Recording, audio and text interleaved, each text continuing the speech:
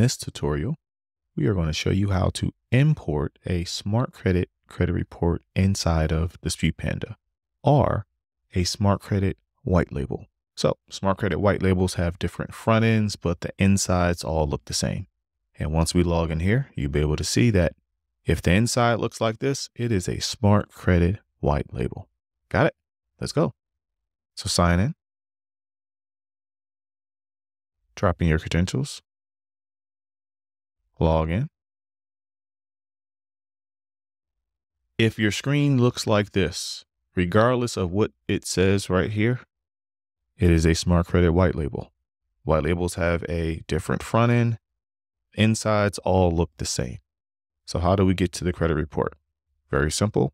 You go this drop down that says reports, and I'm on Google Chrome. I will highly suggest that you use Google Chrome if you want to follow along with this tutorial.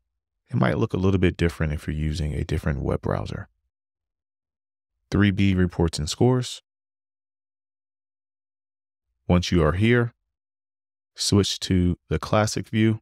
Once you're in the classic view, I want you to scroll down just a little bit, find a blank space. I like it here in the middle right here. Right click. If you're on Chrome, you'll see view page source. If you are on Safari, you might see a different area. So use Chrome if you would like to follow along, please. View page source. You're now going to see a code that looks like this. So your next step will be, if you're looking at this URL bar, you will see it says 3B here. So the 3B slash. After the slash, you're going to put in a code, and that code will be simple.htm ? Format equals HTML. Your next step, you will press enter.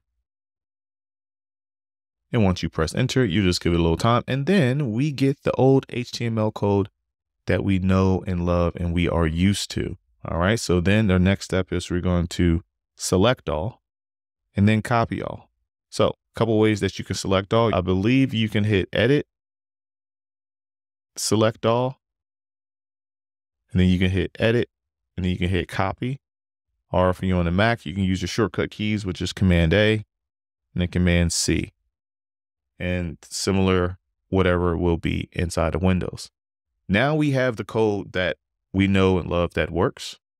And then your next step will be to go back into Dispute Panda. Inside of Dispute Panda, inside of your Documents tab, and keep in mind your disputing and your tax tab will not show until you have the proof of identification, proof of address, and the credit report in.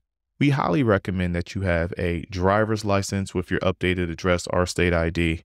You have a cell phone bill with a matching address from your driver's license or some form of house bill, as well as your SSN. If you send all three of those together and the name on your license or your state ID matches your SSN, or the address on your license or state ID matches your bill, you will do pretty well. So then you're going to import here, upload the report. Now that we have it uploaded, everything works just fine. Everything stays exactly the same as before. If you hit the I here, you'll have your late payments if you do have any, and so on and so forth. Now, if you do not want to do that process, you don't want to be possibly subjected to future changes that you have no control over, service disruptions, I would highly recommend that you go to your dashboard and then you click to sign up to be a Credit Dino affiliate. Now, what do you gain by being a Credit Dino affiliate? You gain the one-click imports. You gain that there will be no changes to the back end, no sudden changes, and you gain higher commissions as well. You gain the highest commissions in the industry, as well as special Dispute Panda features. And let me show you one of these special Dispute Panda features that you gain. All right, let me show you one of the special features that you get that is unique to Credit Dino. One is the one-click import. So you don't have to go to any websites. You don't have to do any right clicking. You don't have to put in any special codes. You don't have to worry about possible changes. It's just simple, easy, and quick.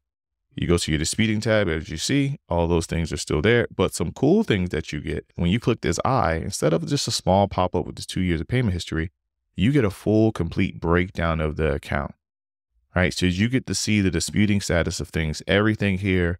You get the breakdown of the payment history, sometimes up to 7 years. You get the account health as well, which breaks down your percent of usage. So this is an installment account, so you won't have any utilization, but let's go to a different one where we can possibly have some utilization there. So let's look at this Capital One card here. So when you open it up, you can refresh more than 2 years of payment history. So if you want to get very specific on disputing, it's there. And then your account health, you can go into details. Just make sure it refreshes. And then you see that, okay, this is using 59 of a $30,000 balance. So it's basically 0% there. You also can use this as an audit. So say you are doing a Zoom call with someone and you bring up the screen and you can just look at their credit report and say, hey, we're going to go through these things one by one for you. And we can outline it. As you see, this one has way more than 5. This has 7 years of payment history. So if you're getting into factual disputing or anything like that, you might say, hey, you know what? You can get very particular and very specific. So these are just a few benefits of using Credit Dyno for your credit monitoring. But that concludes our smart credit import procedure, as well as a quick highlight of Credit Dyno. So if you're interested in Credit Dyno, you can go to that dashboard tab and you can apply to be an affiliate there, or you can go to creditdyno.com and sign up for a free trial as well. Or you can send an email to support@creditdyno.com for more information as well. Thank you for following along in this procedure. See you in the next lesson.